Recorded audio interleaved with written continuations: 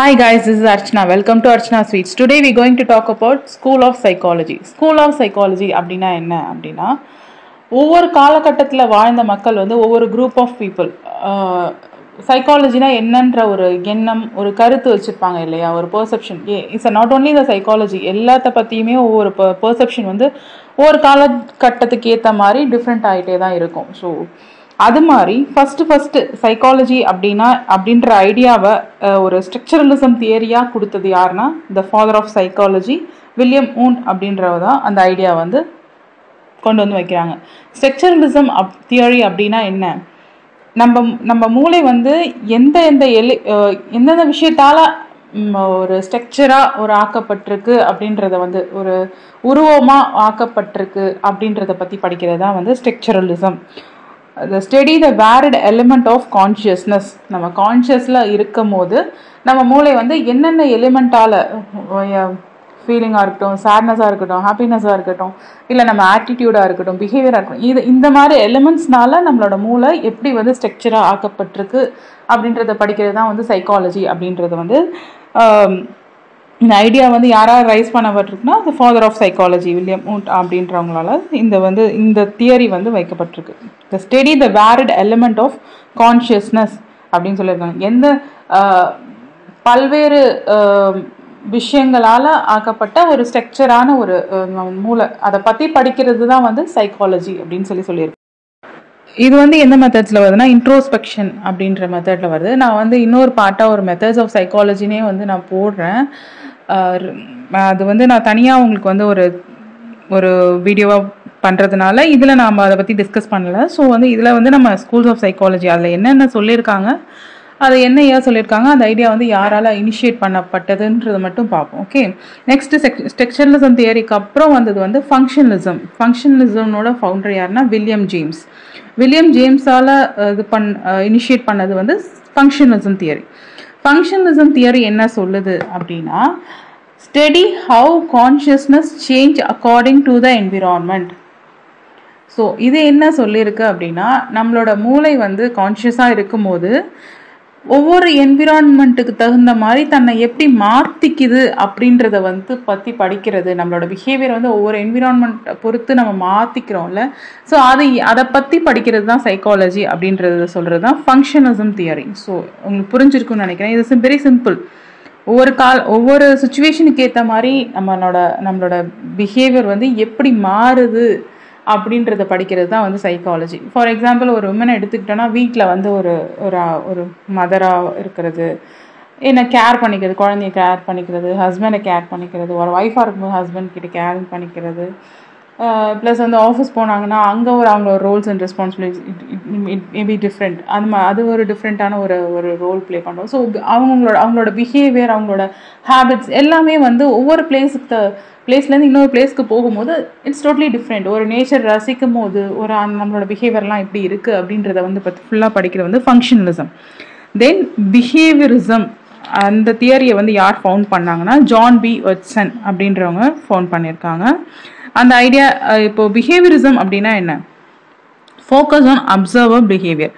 மற்றவங்களோட பிஹேவியரை வந்து நம்ம ரிசர்ச் பண்ணுறோம் இல்லையா, ஒரு இண்டிவிஜுவல் பர்சன் இன்னொரு இண்டிவிஜுவல் பர்சனோட பிஹேவியரை வந்து ரிசர்ச் பண்ணுறது, அதுதான் வந்து சைக்காலஜி அப்படின்னு சொல்லியிருக்காங்க. ஸோ இது உங்களுக்கு புரிஞ்சிருக்குன்னு நினைக்கிறேன். It's not a big explanation தேவையில்லை. ஏன்னா பிஹேவியரிசத்தை பற்றி ஒரு பர்சன் வந்து இன்னொரு பர்சனை வந்து அப்சர்வ் பண்ணி அவங்களோட பிஹேவியரை பற்றி ரிசர்ச் பண்ணுறது behaviourism. That's all. Then கெஸ்ட்லாக் psychology.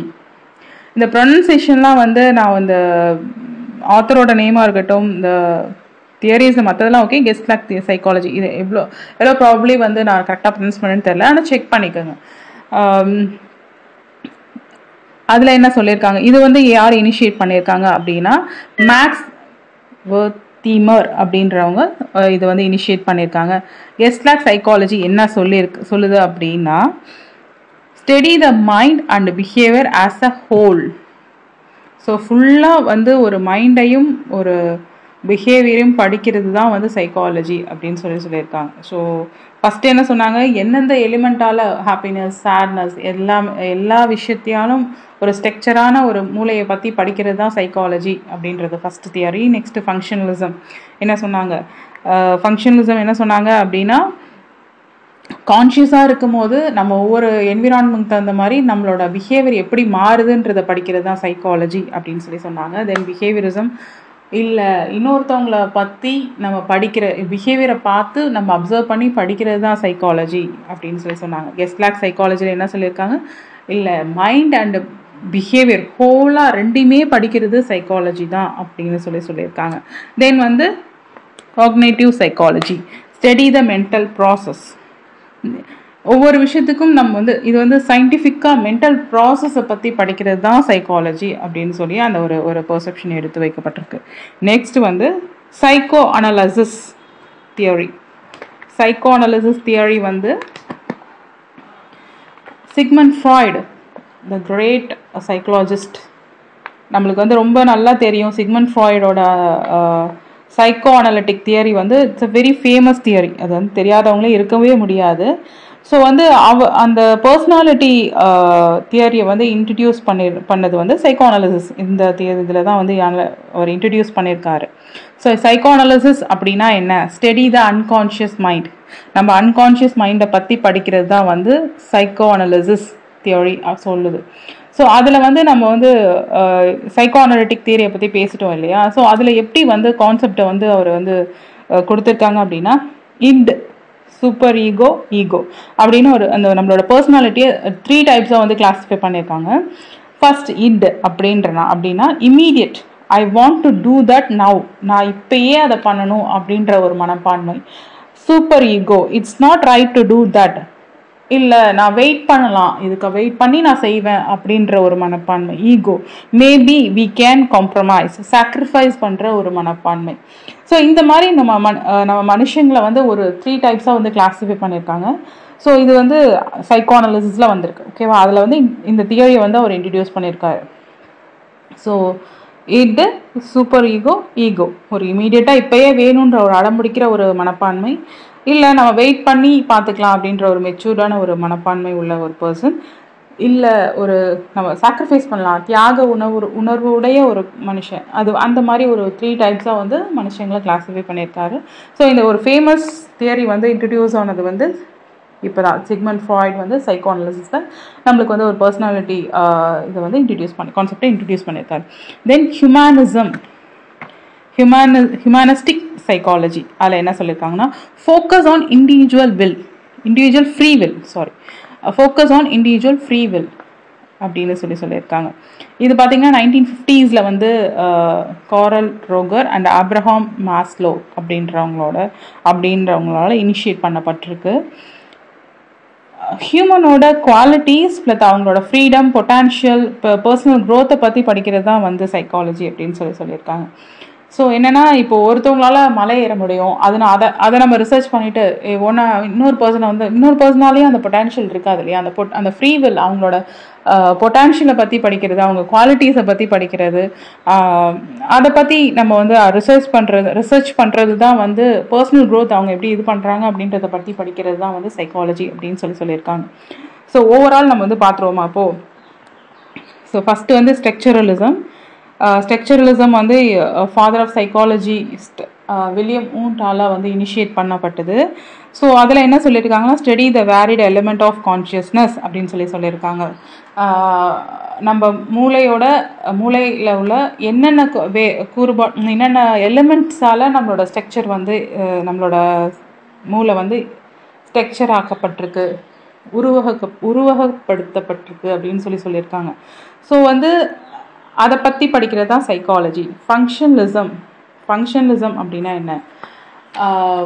Functionalism அப்படின்னா study how consciousness change according to the environment. நம்ம என்விரான்மெண்ட்டுக்கு தகுந்த மாதிரி நம்மளோட பிஹேவியர் எப்படி சேஞ்ச் ஆகிக்குது, அதை பற்றி படிக்கிறது தான் ஃபங்க்ஷனலிசம். ஸோ தேர்டு பார்த்தோம் அப்படின்னா behaviourism. Focus on observer behaviour, ஒருத்தவங்களோட பிஹேவியரை பற்றி ரிசர்ச் பண்ணுறது தான் சைக்காலஜி அப்படின்னு சொல்லியிருக்காங்க. Guestlack psychology, study the mind and behavior as a whole. மைண்டையும் சைக்காலஜியும் பற்றி ஃபுல்லாக படிக்கிறது தான் வந்து சைக்காலஜி அப்படின்னு சொல்லியிருக்காங்க.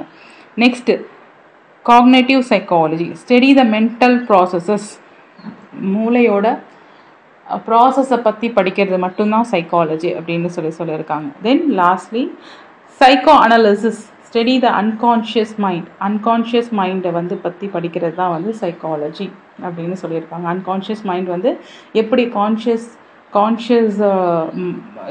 இருக்குமோ பிஹேவியரை வந்து எப்படி வந்து இனிஷியேட் பண்ணுது அப்படின்றத பற்றி படிக்கிறது தான் சைக்கோ அனாலிசிஸ். அதில் வந்து ஃபேமஸ் சைக்கோ அனாலிட்டிக் தியரி வந்து சொல்லியிருக்காங்க. அதில் என்னென்னா நம்ம பர்சன்ஸ் வந்து 3 டைப்ஸ் ஆஃப் கிளாஸிஃபை பண்ணியிருக்காங்க. இட்டு, சூப்பர் ஈகோ, ஈகோ. இட்டுன்றது வந்து இப்பயே வேணும், ஒரு அடமெண்ட்டான ஒரு மனப்பான்மை. சூப்பர் ஈகோ ஒரு மெச்சூர்டான ஒரு மனப்பான்மை. ஈகோ ஒரு தியாக உணர்வுள்ள ஒரு மனப்பான்மையோட அந்த மாதிரி நம்மளோட பர்சனாலிட்டியை 3 டைப்ஸாக கிளாஸிஃபை பண்ணியிருக்காங்க. Then last humanistic psychology, focus on individual free will.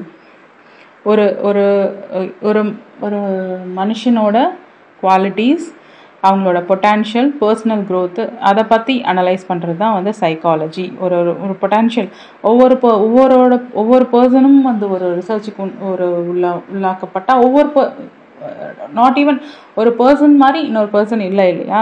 So அவங்களோட பொட்டான்ஷியல் எப்படி இருக்குது, அவங்களோட ஃப்ரீவில், அவங்களால முடியும் அப்படின்றத அவங்கள எப்படி இது பண்ணுறாங்க அப்படின்றதெல்லாம் எல்லா பர்சனல் க்ரோத் எப்படி இருக்குது அப்படின்றத பற்றி படிக்கிறது தான் சைக்காலஜி அப்படின்னு சொல்லியிருக்காங்க.